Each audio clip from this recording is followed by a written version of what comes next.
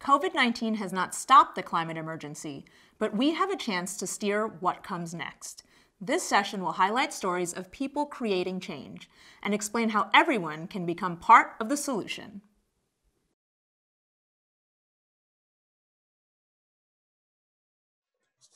Hi, everybody. Welcome to our session today. My name is Sarah Marchildon, and I work for UN Climate Change. My work focuses on highlighting positive stories of climate action through our UN Global Climate Action Awards. And today, we're going to speak to three people who are going to give us some much needed inspiration on how the world is addressing climate change, even during these difficult times. So their work, our work, has continued unabated during the COVID-19 pandemic. In fact, the pandemic hasn't stopped the climate emergency. Quite on the contrary. So 2020 has brought us new record temperatures, it's brought us a heat wave in Siberia, and now it's brought us wildfires in Western United States. But it's not all bad news. There's a lot we can learn from the COVID-19 pandemic. In fact, it's validated the approach that we need to take on climate change. And that approach is listen to the science, act early, and work together. So we've seen the value of that when it comes to COVID, and we know we need to apply that to climate change. And COVID has also shown us that we need to rebalance our relationship with nature. So today we'll hear from three inspiring speakers who are working on the solutions to get us there. We have Joanna Sustento, who's a climate activist. We have Damon Gameau, who's an actor, director, writer, producer. And we have Gonzalo Muñoz, who is one of our UN high-level climate change champions. So I will start actually with Joanna. So you've been a climate activist for several years now, but you haven't always been a climate activist. And in fact, you have a very personal story that brought you to this point, mainly by surviving Typhoon Haiyan in 2013. So if you don't mind, if you could talk about your personal experience with the typhoon, how it affected you personally, as well as your home country of the Philippines, and how it evolved your relationship into becoming a climate activist. Thanks, Sarah, for that question. I'll try to keep my answer as short as possible because the story of my experience is quite long, and it would take a long time for me to tell it. But anyway, so on November 8, 2013, it's almost 7 years ago, actually, Super Typhoon Haiyan hit my hometown of Tacloban City here in the Philippines, and thousands of people died and millions were displaced in just 2 hours. We experienced storm surge as high as 15 to 20 feet, and the intensity of the winds were so strong. It was the first time ever that we've experienced such strength of a typhoon. And as you know, like the Philippines, we experience an average of 20 typhoons per year. So it's quite normal for us. But as I always say, Super Typhoon Haiyan was a totally different kind of monster. During that day, I actually lost most of my family members. I lost my parents, my eldest brother, my sister-in-law, and my 3-year-old nephew, leaving only me and my older brother as survivors. And ever since that day, a lot has, like, everything changed for all of us, not just for my family, but for our whole community. And it was actually that experience was such an eye-opener for all of us, and of course to me. As the years pass, I realized that the problems people had even before the super typhoon happened were still existed during the aftermath and the years that followed. Mm-hmm. And all these problems are continues to be magnified every time we are hit with a catastrophe, and now with the COVID-19 pandemic. it has revealed different layers of injustices, and it really these kinds of catastrophes, of disasters,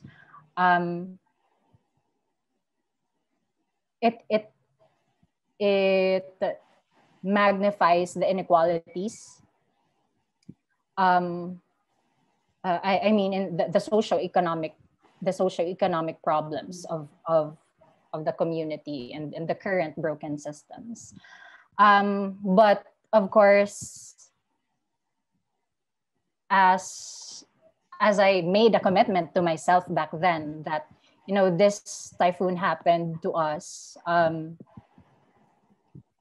wouldn't allow it to be the end of my community story, because we wanted, I didn't want that my community would be continuously portrayed as victims, as the poster child for typhoons.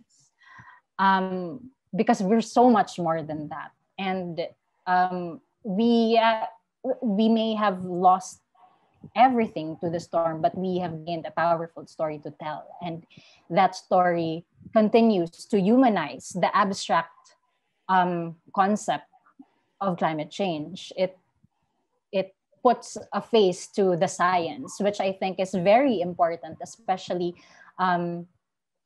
because real stories from real people are so much more relatable than the numbers and statistics. Of course, science is very important, but if we combine stories with the facts, the stories show the heart and soul behind each statistic.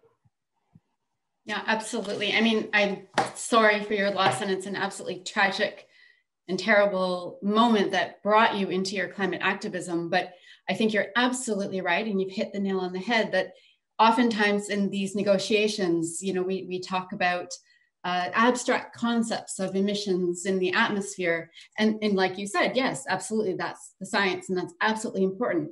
But the other thing, the more important thing, is how this affects people. And the fact that you're bringing those stories forward is very commendable. And so I think that's going to get us, hopefully, to the ambition that we need to really address climate change. And in fact, I have another question for you. I know that I was there. You walked all the way from Rome, Italy to Katowice, Poland to attend the UN Climate Change Conference a couple of years ago. And again, I've been involved in this process for quite some time. And I know that young people like yourself have had a very powerful voice, and you've had a very strong message on climate change. But after that conference, things really started to change. I think people really, really started to listen to young people and pay attention to what they were saying on climate action. And we then saw this explosion around the world of youth movements on climate change in support of climate action. So for you, how did you experience the climate debate during that time that the youth voice suddenly was being listened to? And how did that momentum make you feel? I remember during that time when we arrived in Katowice, Poland, it was actually my first time to attend the climate march. Mm-hmm. And just being in that space and that energy with the youth all over the world. And it was actually a mix of so many cultures, of different age groups. It was an exhilarating moment for me that it actually reminded me of why all of us are coming together to surface problems, to promote solutions in response to the climate crisis. And with this work, it's actually a constant pendulum of hope and despair, as I say. And especially now that almost everything is accessible online, including news that frustrate you. But what I see is that with every infuriating news that I read or watch, somehow the youth manage to channel their anger and frustrations to surface problems and act on it. Yeah. We keep on talking about giving hope to each other, giving hope.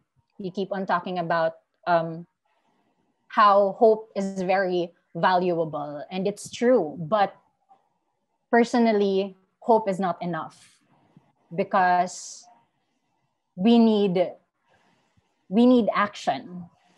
After we feel hopeful, we need to channel it to something that's more concrete. And whenever I witness the youth coming together, this growing global movement for climate, it reminds me why I pursued the path of activism. How belonging to a community is very significant if you are in this work, because we can't do this alone. That's why we're all here today. We tell stories and with different backgrounds and experiences, and just to be in that space with people with whom you share the same passion and mission, it's very telling of a future that's hopeful, and at the same time working towards a better normal for all of us. Yeah, I think you're absolutely right. And, as you said, hope is so important. I mean, I think we all have to keep hope alive and feel that, that it's not too late, and that there is a window of opportunity to change things and to make things better. But without hope, we do need the solutions, like you said, and we know those solutions exist. We know they're out there. We have a documentary that we'll talk about in a few moments that is full of solutions. And I think actually this is a good transition to talk maybe now to Gonzalo a little bit. Hope, momentum, getting everybody involved, and action. And we know that 2020 is, even with COVID, it's a crucial year for the Paris Agreement. And the reason why is under the Paris Agreement, every country has to submit a 5-year plan that outlines how they're going to tackle climate change. These plans are still due in 2020. But to achieve the Paris Agreement's goal of getting to limit 1.5 degrees of warming, we need more than action just by national governments. We need cities, we need businesses, we need investors, we need regions, we need civil society, we need young people, we need, basically everybody needs to be on board.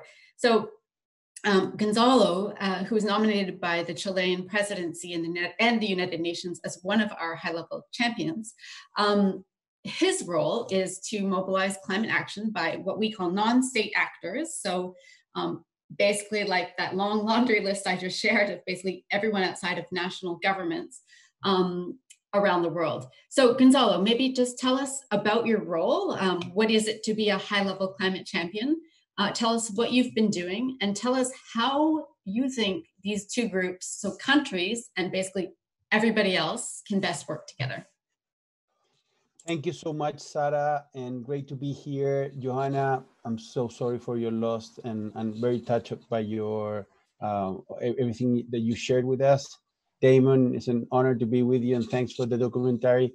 Let me refer to the Paris Agreement as the first moment when those non-state actors that you mentioned, Sarah, were formally integrated into the process or recognized as those that can also deliver the action and the implementation is required to finally fulfill the Paris Agreement.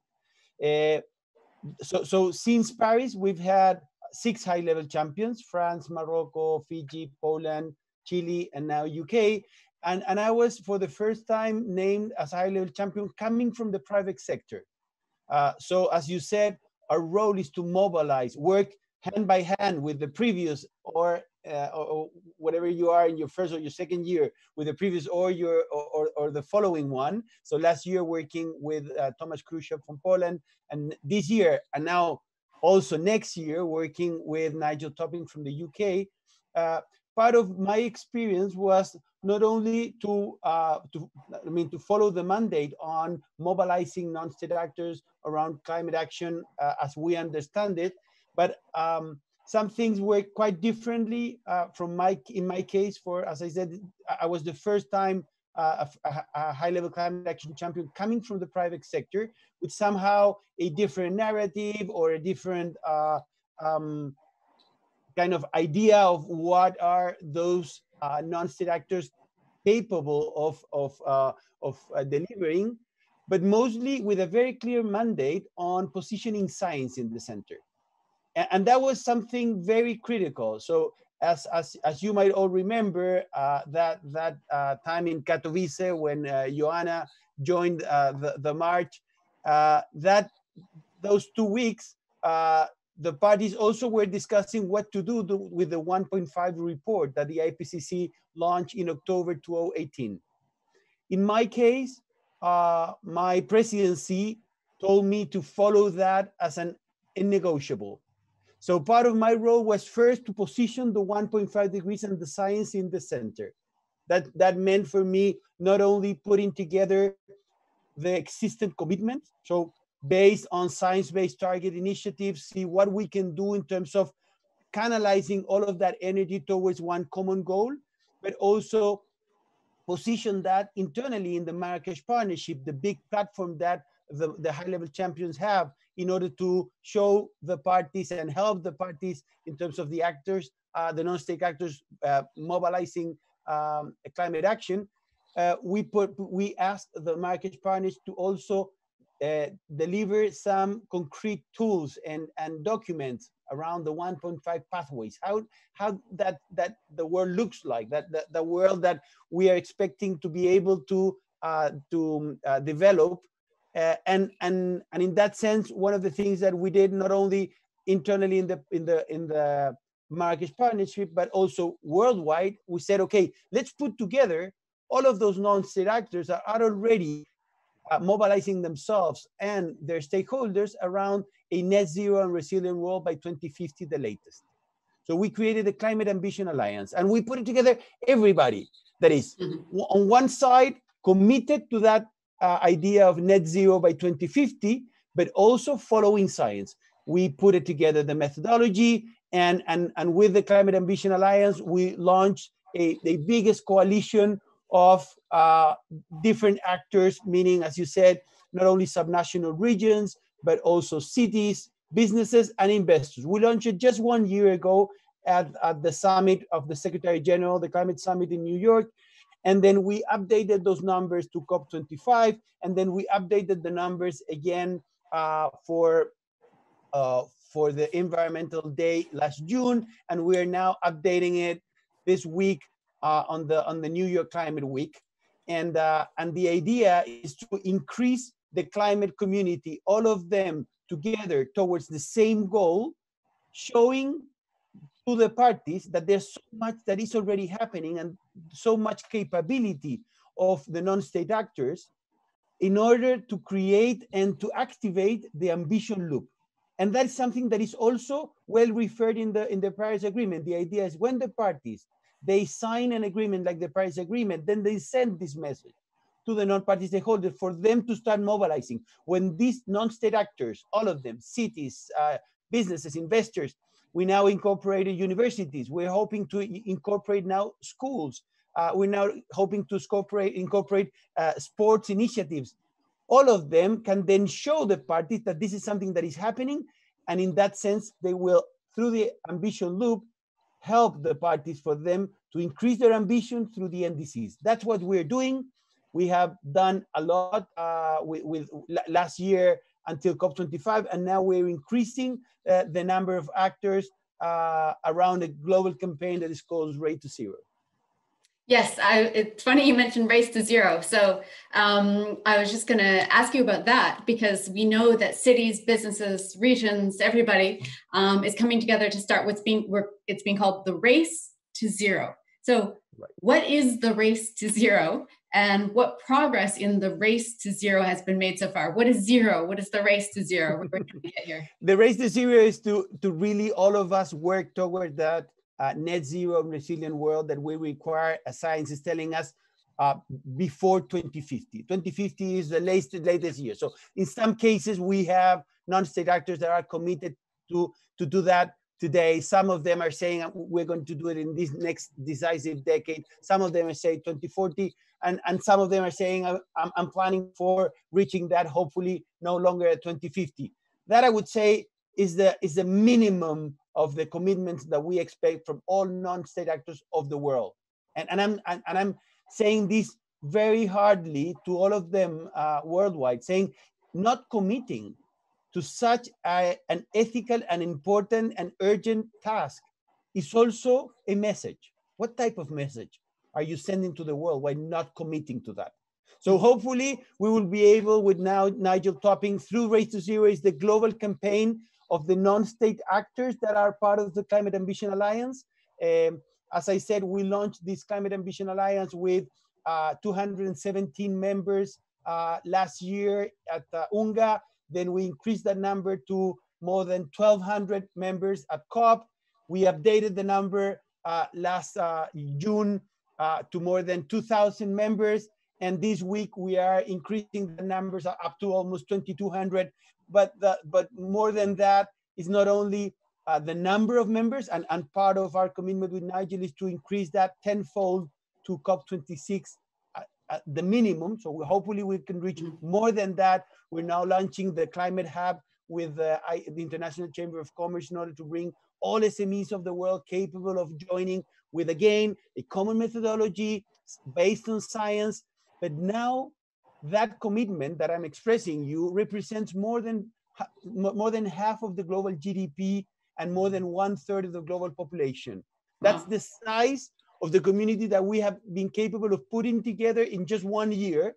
There's a lot to be done in the following year towards COP26, but we expect that it will be able to also reach massive audiences and citizens all around the world. So it's not only about, as Joanna was mentioning, on marching and expressing this concern and this personal commitment. That has to be connected also to everything that we do on a daily basis. Not only about voting, it's about our capability of purchasing and therefore rewarding certain practices and commitment from businesses. Living in a city where you have a participation on being part of this, using your financial power, at the end also using your talent, while like bringing this voice with your employees and the organization where you work. And at the end, also using the power of love in terms of your relationship, on how much we have to engage others. And at the end, Race to Zero is this global campaign that expects to bring everybody on board, and hopefully we will have citizens saying, I am part of Race to Zero, with all of the commitments and all of the practices and all of my behavior in a daily basis. Well, that's really, really encouraging to hear that. I mean, it sounds, I think we're bombarded with a lot of negative news about climate change, and rightly so. But what we're not hearing are these human stories, like Joanna's stories, or Gonzalo, your stories of bringing together all of these different actors together, making firm commitments to get us to zero net emissions. So it's very encouraging, and I think we need this kind of these stories now more than ever. And that sort of brings me over to Damon Gameau. And Damon is a director, writer, producer, and presenter from Australia. And he most recently put together a documentary called 2040. And it's an aspirational journey to discover what the future could look like if we simply embrace the best solutions that already exist today. So the solutions are there. The solutions are happening. The solutions are already being implemented. So there is reason to hope, you know. And let me just turn it to Damon now. Your previous film talked about sugar and nutrition. So what made you, or what inspired you to go from that to the topic of climate change? And interestingly, you used the film sort of framed as a letter to your young daughter. So what made you want to address climate change, and why did you choose to frame it that way in a letter to your daughter? Well, thank you first for having me, and it's terrific to hear from the other speakers. I was a parent. I had a 3-year-old daughter at the time, and was concerned that I couldn't engage with climate change as a topic. I knew it was happening. I was aware it was happening, but I didn't know the entry point. I couldn't find a place that resonated for me. And I remember reading about one of the coral bleachings we had here at the Great Barrier Reef in 2016. And I was halfway through the article, and then I turned the page and started reading a different article and stopped and thought, why couldn't I finish that article? I am a father with concerns about the planet and my daughter's future, but something psychologically stopped me from actually embracing that story. So I began to do some research and spoke to an environmental psychologist in the US, and she really explained that when we are only hearing stories that come with fear and anxiety and dread about the future, it does activate a part of our brain, the limbic system in our brain. And when that's activated, it shuts down the prefrontal cortex, which is where we problem solve and we think creatively. So when it came to climate, we were only using those stories. So the more I started researching, talking to academics, looking for the solutions, I felt my own spirits lift. And suddenly I felt that more motivated, more engaged with the topic. So I thought there was a really big opportunity to tell a different story with climate and frame this moment as an opportunity, and not tell a story of depravity and sacrifice and surrender, but actually tell a story of the possibilities that lie on the other side of this crisis, and how we can improve our communities and our air and our quality of food and all living creatures. And that this is a profound moment for us as the human race, and to try and get people excited by that. And I guess framing it as a letter to my daughter comes back to Joanna's lovely point before, that I think sometimes, and it's not the fault of scientists, but we've left all the communicating to scientists, and they use a language, anthropogenic, negative emissions. These don't stir the soul of people. We rely on the facts and the data and the logic to convince people, but really we're a species that's evolved to tell stories. We want to hear stories about these topics. And so I just wanted to personalize the story as much as I could. And so that idea of a letter to my daughter saying, yeah, I know things are tough. We understand that. But what I want you to know is that there are millions of people out there that care about your future. There are an extraordinary range of solutions that can turn this thing around. And if we just focus that spotlight away from the negative stories and start to focus on these wonderful people that are doing great things, we might actually pull this off. And I guess after spending 4 or 5 years with the film now, I can categorically say, as you've alluded to, that we can do this. And I couldn't say that 5 years ago. And I know the road ahead is going to be tricky, but I feel better as a parent that I'm armed with that arsenal to say to my daughter, yes, it's tough. Yes, it's going to be a challenge, but I can tell you, honey, we can pull this off. There are things we can do. And I think at a time where there is a nihilistic narrative emerging, it's important for everyone out there to know that we have everything we need in this moment to get through this. And I think storytelling is so important in this moment. I want more artists and poets and musicians, anyone to share this stuff, disseminate the science, get it out of that sort of that ivory tower language and permeate the culture with art. That's the power of art. And I hope more artists start to embrace this topic and spread the message far and wide. Yeah. I mean, I think, just looking back at how climate change has been communicated over the past 20 or 30 years, you could argue that it's been a very strongly negative narrative. And perhaps that's because that's what makes news. I mean, news isn't full of positive stories of all the good things that are happening around the world today. But it's been this overwhelmingly negative experience, this overwhelmingly negative narrative. And like you said, you're reading this article and you couldn't get through it because it was just that part of the brain shuts off. So maybe if you could just elaborate on why it's so important to shift toward a more positive narrative on change, even though we know impacts are very dire, very severe, and are getting worse. yeah, maybe just elaborate a little bit on where this role of this positive narrative on climate change can be, why is it so important? Yeah, I think we've got to be careful there in the sense that we don't exclusively focus on positive stories. There is a balance that needs to happen. And I just think that balance has been out. We've been very good at sounding the fire alarm, but if you're going to sound the fire alarm, you've got to show people where the exits are at the same time. And we haven't done that. And when you're only sounding the alarm, people can panic and they go into paralysis and it's all too hard and they shove it away. So there needs to be a really lovely equilibrium between those two things. And I think as human beings, hope is very powerful. It's the thing that gets us up every day. It's what motivates us. It gives us meaning in our lives. But it needs to be, I think, with climate, a very grounded hope, a muscular hope. And in the film, I use this term fact-based dreaming. So everything I showed my daughter in the future in 2040 had to exist now in some form. I didn't want to make something up or invent a technology that might appear. It was sort of saying to her, honey, we could do it all now, because all I'm doing is showing an extrapolation of these things that are occurring around the world. Because I think that's important. If I hadn't done that, it would have been probably an exercise in bad parenting. I wouldn't want to say to her, it's all going to be fine and utopian and hey, it's unicorns and rainbows. I want her to know that it is going to be challenging, and we need to teach our children resilience for what lies ahead. But at the same time, and we certainly experienced that with the film, we've had 1 million children now have been taught our curriculum materials for 2040, and the feedback we get and the projects that these kids are doing, and they're inventing seaweed hoodies and they're making small solar power, like they're just lit up by the creative process of being given solutions. And they're now excited about a future career that could have a role in restoring and regenerating the planet. So that's the power of storytelling and positive solutions, is we inspire people by showing them what other humans are doing, and then they say, right, I want to do that in my community, or I want to do that with my career. And that's why the positivity, I think, is so crucial in this moment.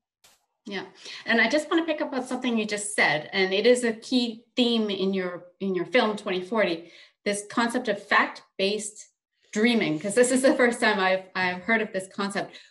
What exactly is fact-based dreaming? Yeah, well, I think I mentioned it before. It's just that making sure that when we are dreaming, and obviously 2040 is a dreaming piece. It's a vision of the future based on about 130 children I interviewed around the world and some other academics and scientists. But of course, it's only positing one potential future. But I just wanted to make sure that it was grounded in some sort of reality, because there are so many different versions of the future we could run with. But I just wanted to make sure that future contained things that existed now. So whether that was, solar glass on the buildings that I show in the future, well, that is already being developed in Oxford. Or whether it was showing, regenerative farming practices and in integrated agroforestry and perennial trees and vegetables, they're already being grown now in different parts of the world. Here's what it would look like at scale. Here's the impacts on food and soil health and animals and our own health if we widen and implemented that across the globe. So that was really the idea, was to take all these beautiful seeds that are around the world right now and watch them in full blossom by 2040. This is fantastic. And in my own role at UN Climate Change, awarding the best of the best climate solutions that are out there around the world. These solutions exist, and there's absolutely no reason we can't have fact-based dreaming. I really like that concept, because we have a vision, but we've already got the solutions to get us to that vision. And maybe that brings me over to Joanna again, if you don't mind. This positive vision that Damon is talking about, in terms of our negotiations and the Paris Agreement. And Joanna, someone who has experienced climate change in a very tragic and horrible way, what would it mean for you if the vision of the Paris Agreement would become a reality? Well, the inaction did not only affect my family and my community, but it has left billions of people from all over the world suffering for several years now. That's undeniable. So to see the vision of the Paris Agreement come into reality is actually tantamount to reclaiming our basic human right to a safe, decent, and dignified life. Mm-hmm. Yeah, right, absolutely. And maybe I turn over to Gonzalo on fact-based dreaming, and what you've seen in your work with all of the non-state actors. Do you see the solutions that can get us to zero carbon? Among these sectors, businesses and cities. Do you see this fact-based dreaming in your role as a climate champion? Absolutely. The best way to explain that is that if you analyze all of the technology that is being deployed to potentially live in Mars, we have it. We can live sustainably in Mars, and we're not living sustainably in the Earth. So that's part of the stupidity of the human species. But as Damon is saying, the technology is there, the capability is there, even the narrative is there. If you see how not only the renewable energy has increased in these years, electric vehicles, even during these COVID times, we have seen how energy efficiency and retrofitting buildings has become the best solution for implementing in a fast way jobs and economic activity that is also contributing to reducing the local emissions and reducing the greenhouse emissions globally. We have seen how veganism has become the major change in food habits around the world in forever. We have seen how these months green hydrogen has started to ramp up as another expression of how we have not only the capability but also the urgency on phasing out of coal. We have seen how the financial sector has the tools set out around ESG metrics that are not only the needed in terms of environmental and social, but it's also the smartest way to understand the role of finance. So all of those tools and many others are properly and brilliantly expressed in Damon's documentary are there. We just have to use it, and we have to use even this particular moment where we're not only about speaking on building back better. Building back better, and sometimes surely means stopping things that has harmed us and starting new ones. But in so many cases, just being accelerated changes that are there and have been there for so long.